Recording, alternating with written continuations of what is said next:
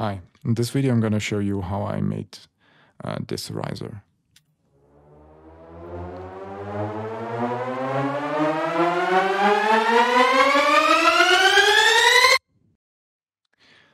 So for trailer risers I usually start with very simple waveforms because we don't really need any crazy wavetable modulation or something like that.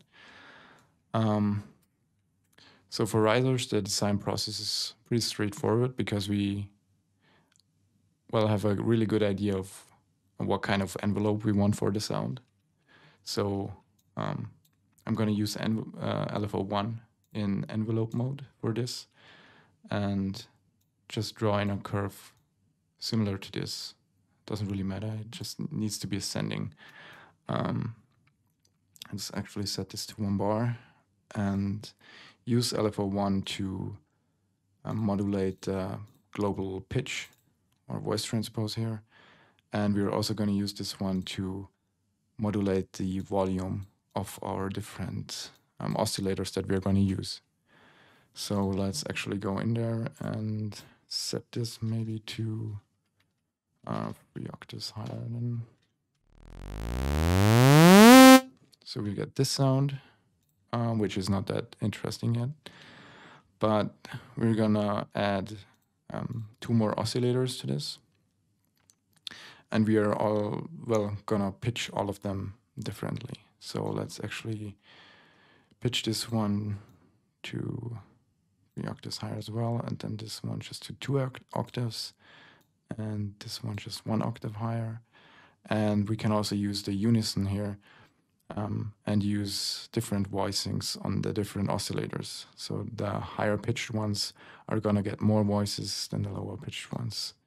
So for this one, we can go to the maximum of 16 voices and also more detuned than on the others. And here we are just gonna go with maybe 12 and a bit more detuned than the 20%. And here maybe just 4 voicings. And detune is actually pretty fine at 20% here. So now we have this.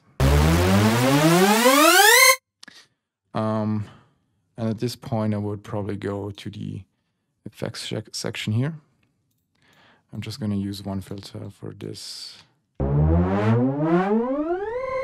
And because it's a riser and the point of the riser is to increase intensity over time, you don't really want to give away the entire frequency spectrum right at the beginning. So I'm going to use LFO1 as well to modulate the cutoff here.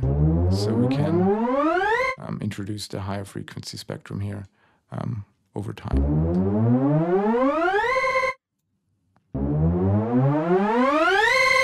And I usually don't like going all the way up. I prefer to actually use distortion afterwards and use that to increase the density in the higher frequencies. So let's actually use just this soft clip here.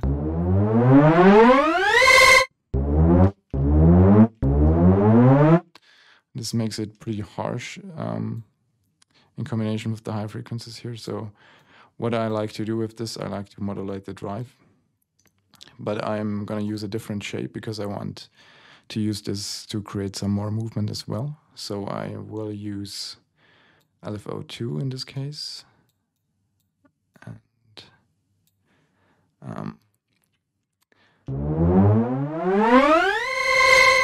so this is the type of movement that we're going for, but we want this to change over time as well. So I want to use LFO1 to modulate the frequency of LFO2.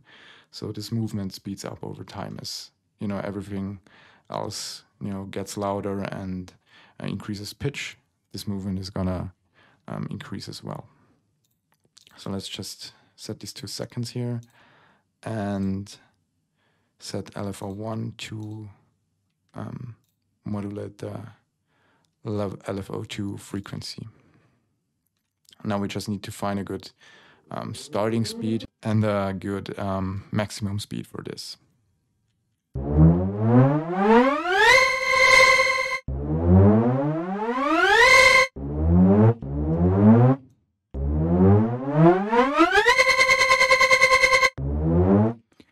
Now it makes sense to actually make this a bit longer.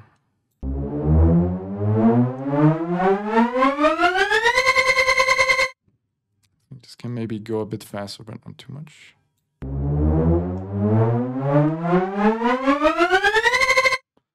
All right, this sounds okay. So now we can also use some EQ to cut some of the frequencies out, actually. So I'm gonna use this to cut the lower mids. And I'm also gonna use a shelf here to cut the highs, and also use this as some further movement. So I can also use LFO2 and use it on the gain here. So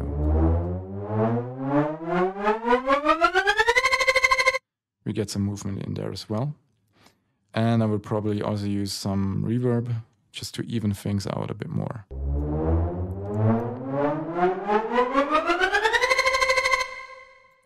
So that's pretty okay. Let's actually print this to audio.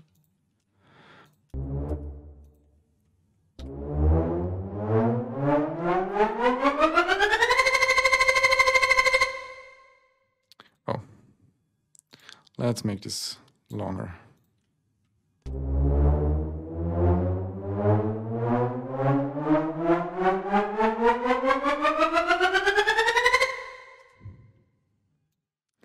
Okay, draw in the volume curve here.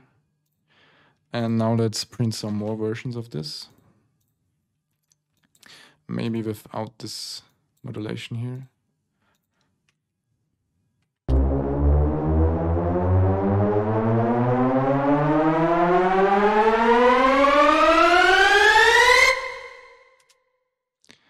And with a different pitch here, so just 1 octave higher.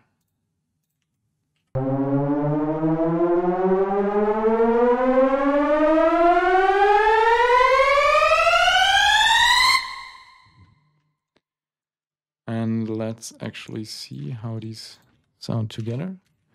But at first I'm gonna EQ some of these, and I'm just gonna cut the lows on the highest one, and also the mids.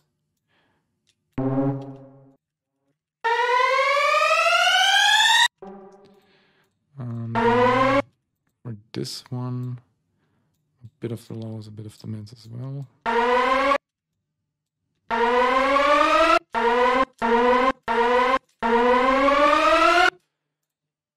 And this one is the main one with the movement. Let's actually leave this one as it is and see how this sounds together.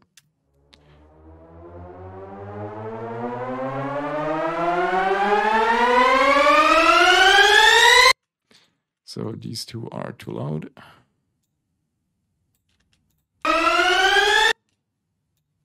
Still.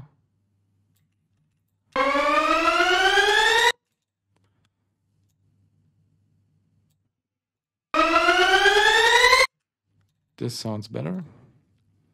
So let's actually compress this a bit and EQ this entire thing. So for risers, you usually don't really need like the super low end. So let's just cut this one out and also clean the mids up even more.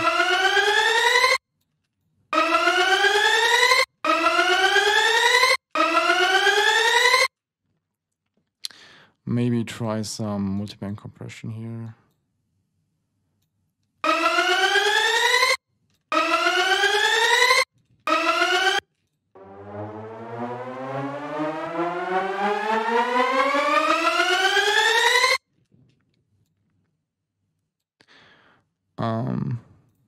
And then some limiting, or let's actually use a utility and make sure that everything, if in case there is still something going on, you know, below roughly 200 hertz, then make sure that it's in mono. Yeah, there's not a lot going on anymore because of this, but still is good practice, I think. And a limiter. just to increase the volume a bit more.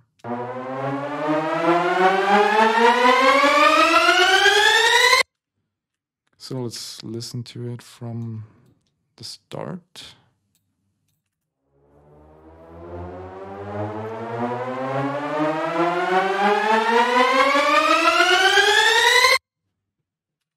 So I think this is a pretty decent riser. You could play around with more variations of this. You can make it longer. You can actually get rid of the movement that we have in this one, because you can always add it afterwards. Anyway, with a simple tremolo effect, you don't necessarily need to do this in your synthesizer, but you can print more different octaves. You can use different waveforms if you want. And maybe, a few different settings in the effects section. You can also change the LFO here, which is the main one that's pretty much controlling everything. Also controls LFO too. So there's a lot to play around and get a lot of different variations of.